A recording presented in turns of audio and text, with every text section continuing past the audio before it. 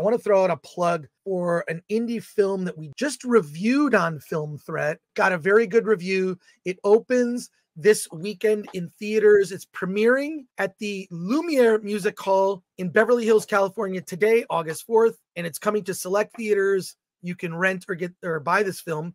Bobcat Moretti, starring Vivica A. Fox. The lead actor in this movie, Tim Robuto, this guy during the course of the movie lost 156 pounds. Oh, yeah. You see it. You see it too. Well, we should Between review the it on the first show. and the second act, he drops that 100 pounds. It's insane. It's a sports drama like you were just talking. It's inspirational.